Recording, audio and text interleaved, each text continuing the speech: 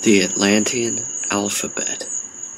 The Atlantean alphabet was a simple set of 5 symbols that comprised all that was known by our pre-deluvial ancestors the entire world over.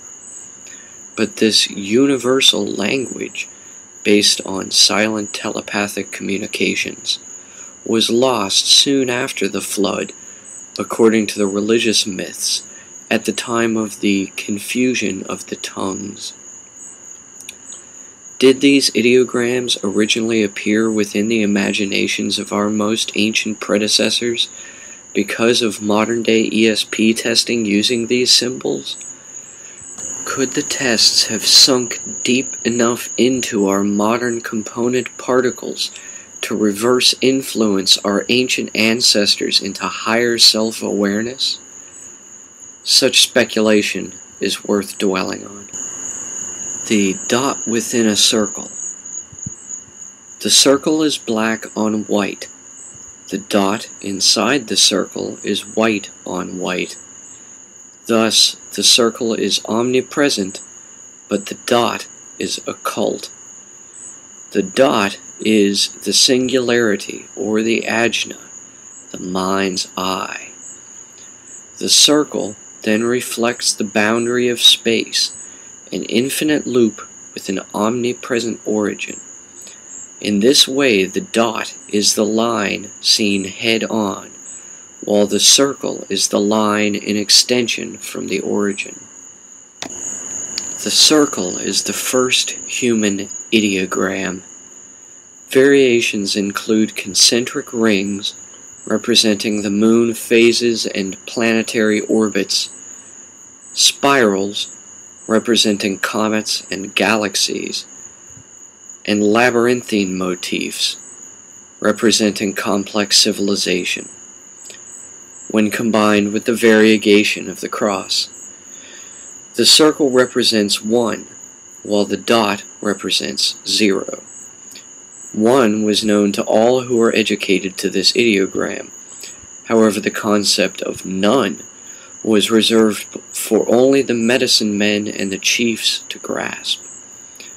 This remains an essential staggering in the natural curve of our average evolution as a species to this day. The cosmic monad, or CIRCUMPUNCT, was reflected early on in religious imagery in literature as the smoking plant, the bush that burned but was not consumed, which represented the tree of life, or the herb that had given us sentience. Thus, the most important meaning of the cosmonad is the pupil lens of the eye.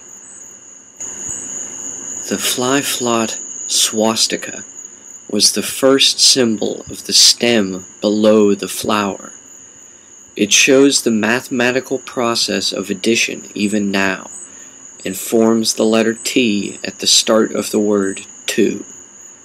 The plus cross is a more direct design, hinting at the origin point of the plane space than even the plane circle, marking it, at an oblique X, as the crossroads.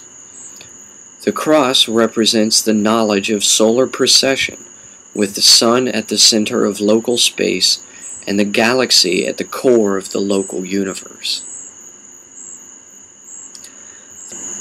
The circle with the cross inside it is a symbol of Earth, and it is often called Malkuth, the Hebrew word for kingdom. The circle on its own, particularly the circumpunct, is a symbol of the sun, and when the sun is at the center of the cross, it is a symbol of solar precession, which can only be measured over periods of thousands of years, thus necessitating high science and high civilizations to preserve it. When the cross is depicted alone, it is a symbol of the galaxy, particularly when in the standard spiral of a yin-yang, a triskele, or a swastika. In this event, whether the arms and legs of the fly-flot reflect either a clockwise or counterclockwise rotation, indicates the hemisphere of the planet the galaxy is being viewed from. From above, the Milky Way galaxy follows a clockwise spiral. From the southern hemisphere, it will appear to be a counterclockwise spiral. The three rivers reflect the level of human development at which the flood occurred. We are told by the high levels of civilization that flourished following the flood of Mesopotamia in 6000 BC that the gods, the chiefs and shamans, had a much greater level of knowledge than the ordinary people at the time of the flood. According to different stories of the flood, this knowledge was lost when the gods died in the flood. The gods abandoned us and have left us their wisdom concealed in history. The gods are still alive and present now, teaching their ancient wisdom from a safely disincarnate distance. The three rivers also represent the Fertile Crescent between the Indus and Nile River, with the twin rivers of the Tigris and Euphrates in the middle between them. We are told by ancient artifacts from the last cave people era prior to the earliest super civilizations that the pregnant moon goddess reigned as the predominant religious icon.